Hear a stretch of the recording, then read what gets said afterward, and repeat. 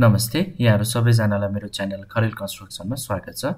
आजको यस भिडियो भूकम्पसँग सम्बन्धित रहनेछ। अहिले विशेष गरेर नेपालको पश्चिमी भागहरुमा भूकम्प गइरहेको अवस्था छ। त्यसैले आज हामी यो पृथ्वीमा भूकम्प किन जान्छ, भूकम्प जानुको मुख्य कारण के हो, नेपाललाई भूकम्पीय दृष्टिकोणले किन संवेदनशील ठाउँ भनेर चिनिन्छ र नेपालमा भूकम्प जानुको मुख्य कारण के हो र आगामी दिनहरुमा हामीले भूकम्प बाट बच्नलाई के कस्ता कुराहरु अपनाउन सक्छौं अथवा सरकारले के कस्ता कुराहरुमा जोड दिनुपर्छ भन्ने विषयमा हामी विस्तृत रूपमा यस भिडियोमा कुरा गर्नेछौं। अब सर्वप्रथम हामीले भूकम्प बुझ्नु भन्दा अगाडि हामीले पृथ्वीको संरचनाको बारेमा बुझ्न जरुरी हुन्छ। जस्तै यो एउटा पृथ्वीको भित्री विभिन्न भागहरु देखाएको एउटा फोटो हो। जस्तै पृथ्वी विशेष गरेर चारवटा मुख्य भागहरु मिलेर बनिएको हुन्छ। जस्तै यो जुन पृथ्वीको भित्री भाग छ यसलाई हामी इनर कोर भन्छौं। यो भाग चाहिँ वैज्ञानिकहरुको मत अनुसार एउटा ढिक्का अथवा एउटा ठोस अवस्थामा रहेको भनेर मानिएको छ। त्यस्तै त्यो भन्दा बाहिरी भागलाई हामी आउटर कोर भन्छौं। त्यो केही मात्रामा ठोस र केही मात्रामा पग्लेको अवस्थामा रहेको भनेर चिनिन्छ। त्यसपछि त्यो भन्दा बाहिरको भाग जसलाई हामी मेन्टल भन्छौं, यो मेन्टल भाग चाहिँ पुरै पग्लेको अवस्थामा रहेको भनेर मानिएको छ र त्यो भन्दा माथिको भागलाई हामी क्रस्ट भाग भन्छौं। यो क्रस्ट भागमै हो हामी बस्ने अथवा हाम्रो नेपाल जति पनि एसिया, युरोप जति पनि यो समुद्र छ बसेको ठाउँ भनेको यो क्रस्टको भाग हो। यो क्रस्ट एउटा ठोस भाग पृथ्वीको रहन्छ। यो भागको गहिराई भनेको लगभग 8 किलोमिटर देखि 32 किलोमिटर सम्म यसको मोटाई रहेको भनेर मानिएको छ। अब यो त भयो पृथ्वीको भित्री संरचनाको जानकारीहरु। अब यो भूकम्प बुझ्नलाई हामी पृथ्वीको यो जुन मेन्टल, यो जुन रातो देखिएको भाग छ, यो मेन्टल लेयर भित्रको केही कुराहरु बुझ्न जरुरी हुन्छ। जस्तै पृथ्वीको जुन भित्री भाग छ, यो भित्री भागबाट एक प्रकारको ऊर्जा आइरहेको हुन्छ र यो जुन मेन्टलको भाग छ, मेन्टलको यो तलको भाग धेरै तापमा रहेको हुन्छ भने जुन मेन्टलको यो माथिको हाम्रो क्रस्टसँग नै बसेको भाग, यो भागमा केही मात्रामा कम ऊर्जामा रहेको हुन्छ अथवा कम तापमा रहेको हुन्छ। हामीले ग्यासमा पानी तताउँदाखेरि पानीको सानो फुका तल भाँडाबाट माथि सर्फेस हुँदै फेरि तल जाँदै माथि हुँदै त्यसरी पानी उमाल्दाखेरि त्यो एउटा प्रक्रिया भएर पानी उम्लिने गरेको देख्छौं। त्यसलाई हामी टेक्निकली कन्भेक्सन भन्छौं। त्यही प्रणालीमा यो मेन्टल भित्र पनि एक प्रकारको प्रणाली चलेको हुन्छ। मैले अघि भनिहाले यो जुन मेन्टलको तलको भाग यो बढी ताप अथवा बढी ऊर्जामा रहेको हुन्छ र यो माथिको भाग जुन क्रस्ट नेरीको भाग यो कम ताप अथवा कम ऊर्जामा रहेको हुन्छ। त्यस्तो अवस्थामा के हुन्छ भने यो कम ऊर्जाको अथवा यो कम ताप अलिकति चिसो अवस्थाको यो मेन्टलको पदार्थ यसरी तल झर्न जान्छ, बढी ताप भएको ठाउँतिर आउन खोज्छ र बढी ताप भएको कुरा माथि कम ताप भएको ठाउँतिर जान खोज्छ। यसरी एक प्रकारको यो घुम्ने एउटा प्रणालीमा रहन्छ। यसरी तातोबाट चिसोतिर र फेरि चिसोबाट तातोतिर गइरहने एक प्रकारको यसरी करेन्ट अथवा एक प्रकारको एउटा कन्भेक्सन प्रणालीमा यो जति पनि रातो देखिएको मेन्टल भाग छ, यो मेन्टल भाग रहेको हुन्छ। हो यही मेन्टलहरु ऊर्जामा घुमिरहेको हुनाले यो माथि बसेको जुन हाम्रो क्रस्टको भाग छ, यो क्रस्टको भाग पनि चलायमान अवस्थामा रहेको हुन्छ र यही चलायमान अवस्थाले गर्दाखेरि नै बेला बेलामा भूकम्प आउने हो। यो बारेमा थप प्रश्न हुने कोसिस गरौं। जस्तै पृथ्वी लगभग 300 करोड वर्ष अगाडि जति पनि अहिले हामीले यो युरोप, अमेरिका, एसिया भनेर विभिन्न महाद्वीपहरु अहिले छुटिएको अवस्थामा छ, यो सबै आजभन्दा 300 करोड वर्ष अगाडि चाहिँ एउटै ढिक्का थियो भनेर वैज्ञानिकहरुको एउटा मत रहेको छ र यो ठूलो एउटा एक ढिक्का महाद्वीपलाई हामी प्यान्जिया भनेर नामकरण गरेका छन्। अब यो जुन एउटा ठूलो महाद्वीप किन विभिन्न भागमा टुक्रियो र कसरी अहिलेको अवस्थाको यो महाद्वीप भयो जसमा यो युरोप, एसिया, अमेरिका यसरी छुट्टिएको छ। यो कसरी छुट्यो भने जसरी अघि हामीले मेन्टल एक प्रकारको ऊर्जामा रहेको हुन्छ र मेन्टल माथिको क्रस्ट छ त्यो पनि चलायमान अवस्थामा रहेको हुन्छ भनेर भन्यौं। त्यसरी यो जुन चलायमान अवस्थामा हुँदाखेरि एक प्रकारको यो जुन क्रस्टको भाग छ, जुन बाहिरी ठोस भाग, त्यसमा पनि एक प्रकारको ऊर्जा उत्पन्न हुन्छ। अघि हामीले क्रस्ट कुनै ठाउँमा 8 किलोमिटर, कुनै ठाउँमा 32 किलोमिटर भनेर भनेका थियौं। यो क्रस्टको पनि कुनै भागहरू अलिकति कमजोर रहन्छ र कुनै भागहरू बलियो रहन्छ भन्न खोजेको। कुनै भागमा अलि बलिया चट्टानहरू भएको ठाउँ अलि बलियो हुने भयो र अलि कमजोर चट्टानहरूले बनेको ठाउँ अलि कमजोर हुने भयो। तिनै कमजोर चट्टानहरूबाट बनिएको ठाउँहरूबाट नै जुन हाम्रो अगाडिको प्यान्जिया एक्टिकाको एउटा महाद्वीप थियो, यो विभिन्न भागमा टुक्रिन गयो र अहिलेको अवस्था जुन यो फोटोमा यहाँले हेर्न सक्नुहुन्छ यसरी south America, north America, Africa, Europe, Asia, Australia यसरी विभिन्न भागमा टुक्रिन गयो र जति पनि यो टुक्रिएको भाग छ जुन यो फोटोमा यहाँले हेर्न सक्नुहुन्छ, यो जुन रातो चर्किएको भाग देखाएको छ, यो सबै भागलाई हामी टेक्टोनिक बाउन्ड्री अथवा फल्ट लाइन भनेर चिन्दछौँ। यो सबै कुराहरू हामी आफैले यो नक्सा हेर्दाखेरि पनि केही मात्रामा मूल्याङ्कन पनि गर्न सक्छौँ त्यो ठिक हो कि होइन भनेर। जस्तै यो साउथ अमेरिका र अफ्रिकाको दुईटा भाग हेऱ्यौँ भने पनि यो भाग जुन फुटेको भाग छ, यो फुटेको भाग हामीले दुईटा जोड्यो भने लगभग यो पहिला एउटै थियो भन्ने पनि यसले आइडिया चाहिँ दिन्छ। हामीले यो नक्सा अलिकति अध्ययन गऱ्यौँ भने कुनै बेला यो सबै भाग जोडिएको अवस्थामै थियो भन्ने पनि यसले नक्साबाटै हामीले हेर्न पनि सक्छौँ।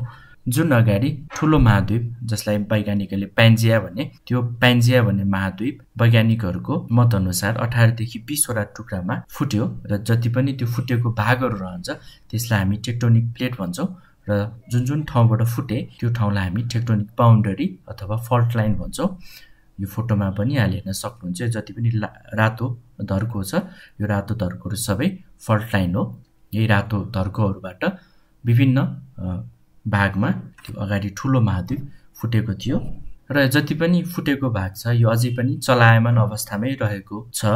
यो किनभने जुन अगाडि कुरा गरिएको कन्भेक्सन प्रक्रिया अझै पनि निरन्तर भइरहेको छ।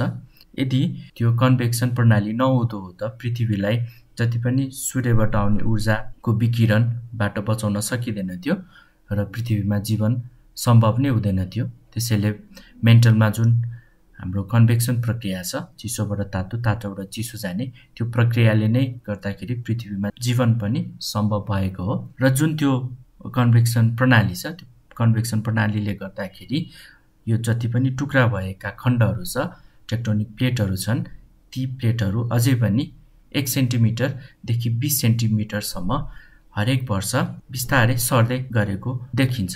त्यसरी सर्दाखेरि, त्यसरी चल्दाखेरि एक आपसमा ठोकिने, एक आपसको भित्र छिर्ने अथवा एक आपसमा खप्टिने यो विभिन्न प्रणालीमा यी फुटेका भागहरू रहेका हुन्छन्। अब यस पछाडि भूकम्प कहिले जान्छ भन्ने विषयतर्फ आउँ। जसरी हामीले कुरा गर्यौं विभिन्न टेक्टोनिक प्लेटहरू चलायमान अवस्थामा रहेको हुन्छ। तल्लोबाट जति पनि ऊर्जा आउँछ त्यो ऊर्जाले यो जति पनि टेक्टोनिक प्लेट छ यसलाई चलाइरहेको हुन्छ। यदि त्यसरी सर्दाखेरि, त्यसरी चल्दाखेरि कुनै भाग अड्कियो, चल्न सकेन भने त्यो ठाउँमा चाहिँ तलबाट आउने ऊर्जा छ, त्यो ऊर्जाले त्यसलाई ठेलिरहन्छ र जबसम्म त्यो सर्दैन तबसम्म तलबाट ऊर्जाले ठेलिरहन्छ र कुनै बखत ऊर्जा यति धेरै हुन जान्छ कि त्यो जुन अड्केको भाग छ त्यो अड्केको भाग एकैचोटि सर्न जान्छ। हो त्यस्तो अवस्थामा भूकम्पहरू आउने गर्दछ। अब यसलाई नेपालकै उदाहरण लिएर अझ बुझ्ने कोसिस गरौँ। नेपालको सन्दर्भमा नेपाल भूमि कसरी जन्मियो भने जुन हाम्रो इन्डियन प्लेट छ, इन्डियन प्लेट र युरेसियन प्लेट यी दुईटाको जब टक्राव भयो, टक्राव हुँदाखेरि जस्तै फोटोबाट अझ त्यसलाई प्रष्ट हुने कोसिस गरौँ। जब इन्डियन प्लेट र हाम्रो यो जुन माथिको युरेसियन प्लेट दुईटा प्लेट जब टक्राव भयो, टक्राव हुँदाखेरि पहाडहरू, विभिन्न हिमालहरू बनेका थिए र जुन इन्डियन प्लेट र युरेसियन प्लेटको बीचमा जुन टक्राव भएको ठाउँ छ त्यो फल्ट लाइन जुन छ, त्यो फल्ट लाइनमा चाहिँ इन्डियन प्लेट कम घनत्व भन्नाले युरेसियन प्लेटको तुलनामा सानो भएकाले युरेसियन प्लेटको तलतिर छिर्न गयो र त्यो छिर्ने क्रम वर्षमा लगभग पाउने इन्ची जति त्यो छिरिरहेको छ। यदि यो इन्डियन प्लेट युरेसियन प्लेटको तल छिरिरह्यो, त्यसलाई केही कुराले रोकेको छैन भने त्यस्तो अवस्थामा भूकम्प आउँदैन। तर यदि त्यो छिर्ने क्रम कुनै ठाउँमा रोकियो भने हामीले अगाडि कुरा गरेको जसरी नै तलबाट जुन ऊर्जाले ठेल्ने प्रक्रिया छ त्यो त रोकिँदैन। नरोकिसके पछाडि तलबाट ऊर्जाले ठेलिराख्छ। एक बखत त्यो ऊर्जा यति धेरै हुन जान्छ कि त्यो जुन अड्केको ठाउँ छ, त्यो जुन रोकिएको ठाउँ छ, त्यो रोकिएको ठाउँ एकैचोटि फुट्छ र त्यो भाग एकैचोटि सर्छ र त्यतिखेर भूकम्पहरू आउन जान्छ। नेपालको विशेष गरेर पश्चिमी भागमा चाहिँ जुन सर्नुपर्ने एउटा प्रक्रिया थियो, सर्नुपर्ने प्रक्रिया रोकिएको अध्ययनबाट लगभग 500 वर्ष रोकिएको भनेर अध्ययनले देखाएको छ। भनेको लगभग वर्षको पाउने इन्ची जति सर्नुपर्ने भाग अहिलेसम्म सरेको छैन। जुन 500 वर्षमा हिसाब गर्दाखेरि लगभग 40 फिट जति सर्नुपर्ने थियो, त्यो सरेको छैन। र अहिले जति पनि यो सानो सानो भूकम्पहरू गइरहेको छ, यो सानो सानो भूकम्पले एउटा सूचना पनि के दिइरहेको छ भने त्यो भागमा आएको ऊर्जा, तलबाट जुन ठेलिरहेको ऊर्जा छ, त्यो ऊर्जा रोकेको भागले थाम्न नसक्ने अवस्थामा पुगिसक्यो र कुनै बखत एकैचोटि त्यो भाग 40 फिट नै सर्यो भने त्यसले ठुलो भूकम्प उत्पन्न गराउँछ। त्यस्तो अवस्थामा आउने भूकम्प भनेको 8 रेक्टर भन्दा माथिको हुन सक्छ। यो कतिपयलाई यो किन अड्किन्छ, तल जुन छिर्ने प्रक्रिया छ त्यो किन अड्केर बसेको भन्ने पनि लागिरहेको होला। हाम्रो जुन अगाडि हामीले कुरा गऱ्यौँ जुन क्रस्टको भाग छ, त्यो क्रस्टको भाग भनेको विशाल चट्टानहरू, विशाल बेडरकहरू मिलेर बनेको हुन्छ। त्यस्तो अवस्थामा कतिपय चट्टानहरू बराबर हिसाबले बसेका हुँदैनन् र जति पनि फुटेको ठाउँहरू छ, त्यो फुटेको ठाउँहरूमा पनि बराबर रूपमा फुटेको हुँदैन र यसरी टक्रावहरू हुँदा अथवा यसरी छिर्दाखेरि एक आपसमा समानान्तर भाग नभएकाले विशाल चट्टानहरू एक आपसमा ठोकेर एक आपसमा अड्केर बस्न सक्छ। तिनै विशाल चट्टानहरू, विशाल बेडरकहरूले नै त्यो छिर्ने प्रक्रियालाई रोक्दछ। एक हिसाबले त्यहाँ फ्रिक्सन जेनेरेट हुन्छ र त्यो फ्रिक्सनले नै गर्दाखेरि कुनै पनि भागहरू अड्केर बस्छ भनेर अध्ययनले देखाएको छ। जस्तै यो एउटा फोटो छ, यो फोटो नेपालभित्र रहेका फल्ट लाइनहरूको फोटो हो। यो फोटोबाट पनि एउटा के प्रश्न हुन सकिन्छ भने नेपाल भूमिभित्र धेरै नै फल्ट लाइनहरू छन्। यो धेरै हुनुको कारण भनेको पनि जुन अगाडि हामीले इन्डियन प्लेट र युरेसियन प्लेट ठोकिएर बनेको भूमि हो नेपाल भनेको।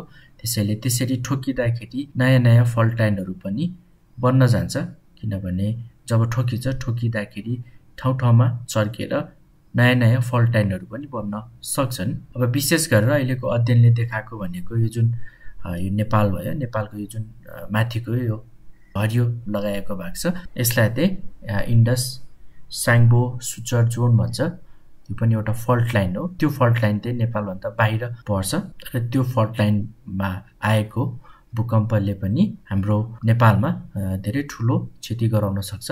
त्यसैले त्यो एउटा फल्ट लाइन पनि निकै महत्त्वपूर्ण हुन्छ। त्यस्तै नेपालमा सबैभन्दा लामो फल्ट लाइन भनेको यो जुन निलो रेखाले देखाइएको, जसलाई हामी एमसिटी अथवा मेन सेन्ट्रल थ्रस्ट भन्छौँ, 2072 सालको भूकम्प यही फल्ट लाइनमा गएको थियो। त्यस्तै अर्को भनेको मेन फ्रन्टल थ्रस्ट छ, यो जुन रातो धर्काले देखाएको, यो अर्को फल्ट लाइन भयो। यो चाहिँ तराई भागतिर पर्न जान्छ। त्यस्तै अर्को यो हरियो रेखाले मेन बााउन्ड्री थ्रस्ट एमबिटी भन्ने अर्को एउटा थ्रस्ट लाइन पनि देखाइरहेको छ। परिघाट फल्ट, त्यस्तै एसटिडिएस फल्टहरू पनि अहिलेको नयाँ अध्ययनले देखाएका फल्ट लाइनहरू हुन्। सानसाना डटेड रातोले देखाएको छ, यो पनि एक्टिभ नर्मल फल्ट लाइनहरू हुन्। है, यो सबै फल्ट लाइनहरू नेपालभित्रै परेको हुनाले नेपाललाई भूकम्पीय दृष्टिकोणले अलिक संवेदनशील ठाउँ भनिएको हो। किनभने हामीले अगाडिदेखि कुरा गरिआएका थियौँ, फल्ट लाइनहरू भनेको चिरा परिएका ठाउँ हो। त्यो ठाउँमा धेरै ऊर्जाहरू अथवा एक आपसमा टक्रिने, एक आपसमा घिस्रिने प्रणालीमा रहन्छ र त्यसरी नै घिस्रिँदा र ठोकिँदाखेरि कुनै बखत ठुलो ठुलो भूकम्पहरू जान खोज्ने हो। यो नेपालमा जति पनि यो फल्ट लाइनहरू छन्, कतिपय अवस्थामा हामीले देख्न पनि सक्छौँ। जस्तै इन्जिनियरिङ पढ्दाखेरि हामीलाई जियोलोजीको टुरमा लगिएको थियो, त्यतिखेर हामी यो धादिङको बेनीघाटमा जाँदाखेरि एउटा फल्ट लाइन त्यहाँ हामीले प्रष्ट रूपमा देखेका थियौँ। त्यसकै फोटो हो यो। जस्तै यो माथिको एउटा भाग भयो र तलको एउटा भाग भयो। यो दुईटा भागको यसरी बिचमा ध्यान दिएर हेर्यौं भने यहाँनेरि यो एउटा चिरा परेको ठाउँ छ। यो चिरा परेको ठाउँमा जसरी हामीले अगाडि फल्ट लाइनहरु यस्तो चिरा परेको ठाउँमा घर्षण धेरै हुन्छ, आपसमा टकराव धेरै हुन्छ भनेर बुझेका थियौं। यसरी घिसिर्दाखेरि यो छेउछेउको जति पनि चट्टानहरु छ यो चट्टानहरु यसरी डढेको, यो कालो कालो भाग भएर डढेको र त्यो भागपट्टिको ढुङ्गाहरु यो फोटोमा देखाए अनुसार यसरी दुजा दुजा परेर बसेको देखेका थियौं। विशेष गरेर यो टनेलहरु खन्दा बाटोहरुको काम गर्दाखेरि रिजर्भोयर ड्यामहरु ठुलठुलो प्रोजेक्टमा जब हामीले कटिङको काम गर्छौं भन्नाले जब माटोहरु काट्ने काम गर्छौं, पहाडहरु काट्ने काम गर्छौं, त्यतिखेर यस्ता फल्ट लाइनहरु हामीले देख्न सक्छौं। साधारणतया यस्ता फल्ट लाइनहरु माथि कुनै पनि संरचना बनाउन मिल्दैन, किनभने यस्ता फल्ट लाइनहरु त्यति स्टेबल रहँदैनन्। त्यसैले यो फल्ट लाइनहरु पनि एउटा प्राविधिकले काम गर्ने क्रममा चिन्न र बुझ्न जरुरी छ। यसरी नै भाग 1 सँग सम्बन्धित जानकारीहरु यति नै भए। थप जानकारीको लागि भाग 2 भिडियो हेर्ने कोसिस गर्नुहोला। सो भिडियोको लिंक मैले तल डिस्क्रिप्सन बक्समा राखेको छु, त्यो क्लिक गरेर यहाँले भाग 2 भिडियो हेर्न सक्नुहुन्छ।